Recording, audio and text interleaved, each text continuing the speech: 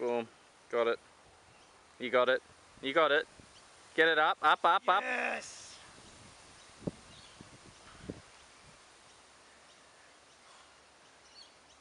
Come on. Nothing but a peanut. Yes. Yeah, boy. Yes.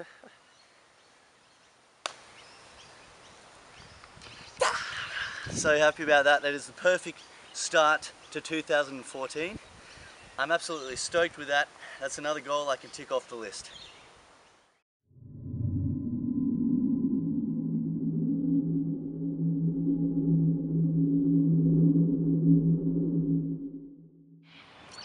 Hey guys, Happy New Year. It's January of 2014. Welcome to month 9. So this year I plan to achieve even greater goals than I did last year, and I'm hoping to up the intensity of all my workouts in general. So it's going to be very exciting, and we've got a whole bunch of new exercises lined up as well. So today we're training again at Pioneer Park. This was the original place where I set those goals early last year. So for Skin the Cats, I'm just going to focus on keeping it slow and controlled and really focus on nice tight form.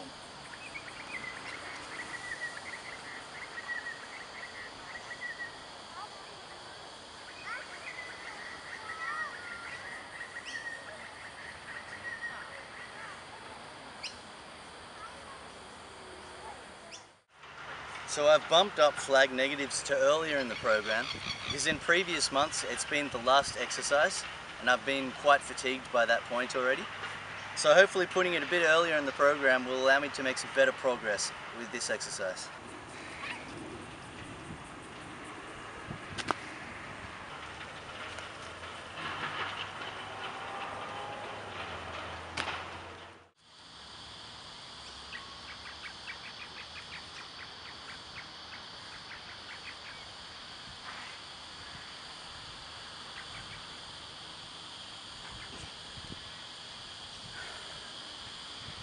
So as you can see, I'm sort of getting somewhere.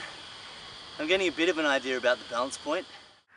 So this month for front levers, I'm going to work on having nice and slow controlled negatives, and I'm going to try and pause it at the front lever point and hold it for as long as I can. In the first set I might just be able to hold it, but for the second and third sets I'm probably going to be fatiguing quite a lot, so to be more focused on the negatives.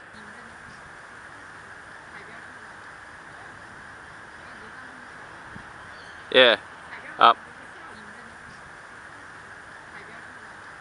Is once I've passed that front lever position and failed, so to speak, I want to make sure I still control the negative down to the dead hang. Lachlan's pointed out that once I've passed this position, sometimes I just drop off. So I really want to focus on having that control the whole way down. So this month for one arm chins, I'm going to go for as many reps as I can with each arm. Don't expect too many.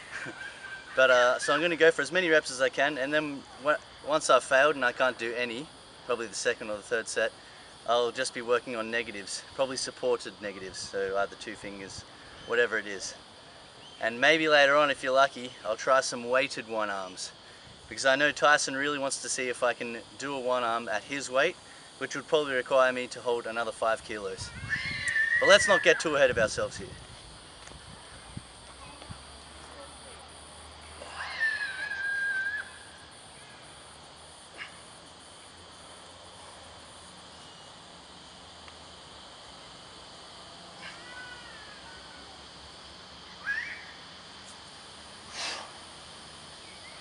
Having this mid-workout is quite tough. I really don't think I'll be able to do the left arm, but let's see.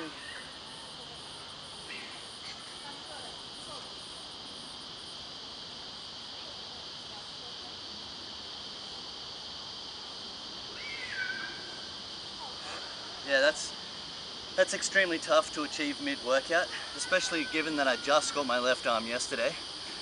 But I'll keep working at it and hopefully you'll see my strength build throughout the month. And then just to polish the set off, do a scapular depression retraction.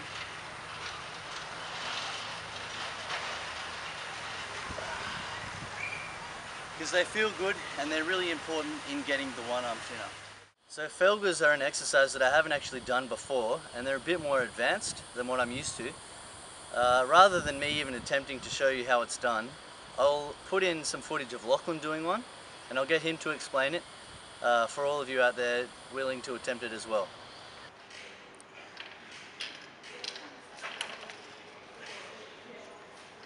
To get Matthew started on the Felga, I'm really just focusing on giving him the understanding of what it's like to be upside down and flipping on top of the rings, because that's the fundamental movement of the Felga. So it's not so much strength right now, it's all the technique, and that's why we're letting him swing into it, which as soon as he starts to understand, we'll be getting rid of the swing and making it completely strength-based.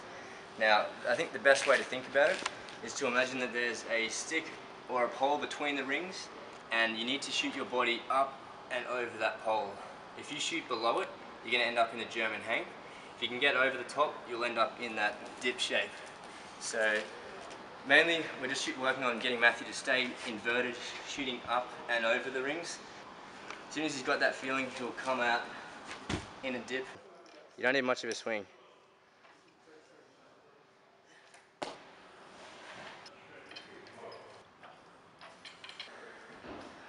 Pull really hard, come on.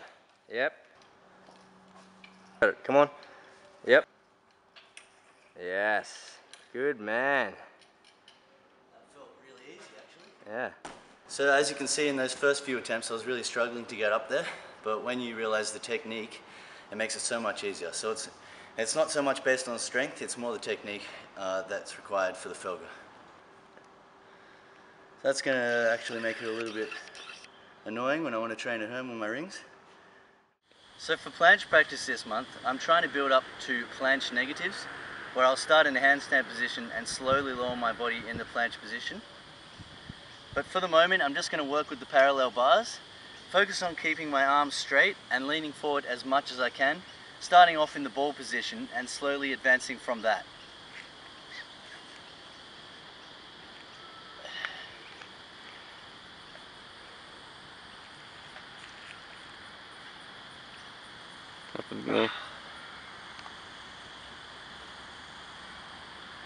Up, up, up.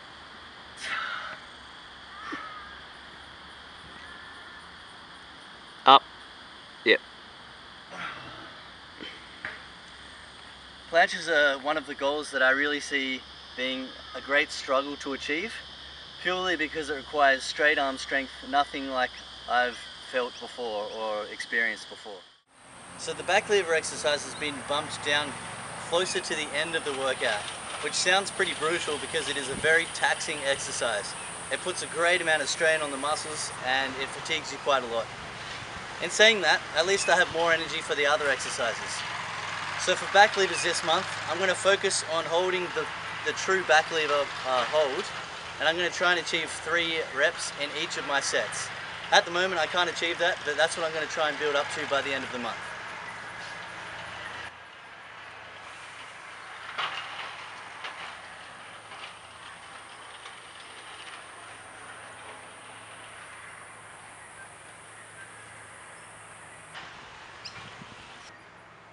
Up. Up a little bit more than that, you just... Okay.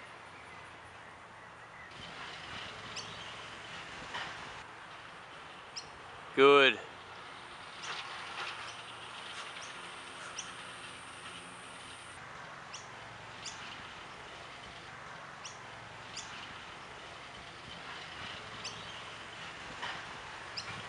Whew.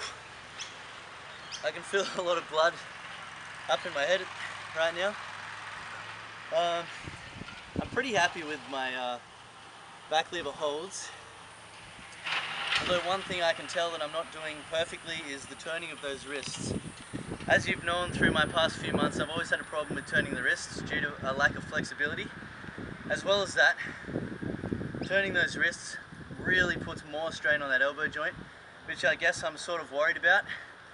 But I think my tendon strength is developing, so I should be able to do it more and more throughout the month. So that's it for month 9, guys. As usual, if you have any questions about the workout, post them below and I'll get back to you. Or if you have any comments or suggestions, also please let me know. So stay tuned and I'll see you soon.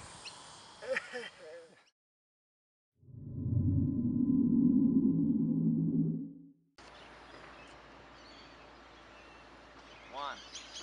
Come on. Get that scat and get up.